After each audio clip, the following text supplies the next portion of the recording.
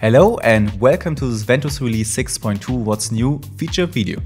In this video we will give you a short overview of our new nodes, improvements and changes.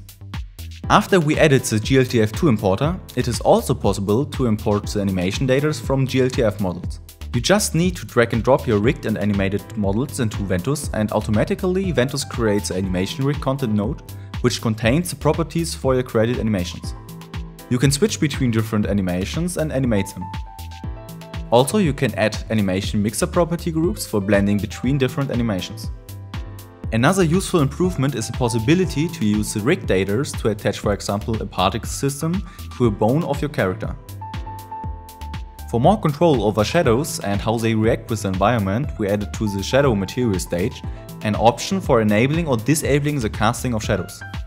With our newest release, we added the support for Spout, and now you can find a new node called Spout Receiver and a 2D Spout Receiver layer.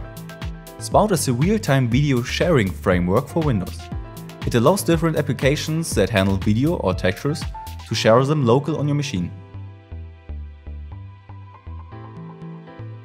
Array and array indexer nodes have now custom verbs for adding values to existing arrays. You will find these options in the lower left corner of the property editor window. We updated SDI and integrated the DeltaCast SDK 6.08, and now we support most of the new boards.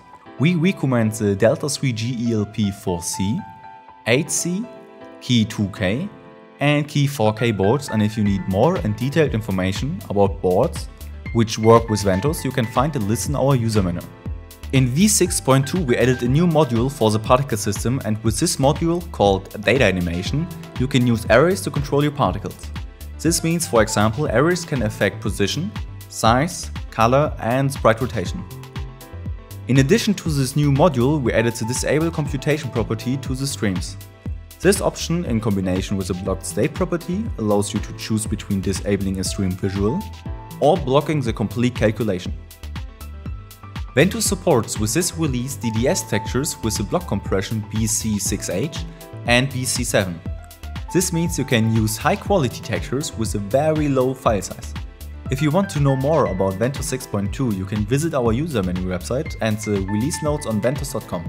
Also, you can watch our longer videos about the features on our YouTube channel or press F1 while hovering over nodes in V6. Have a nice day, bye!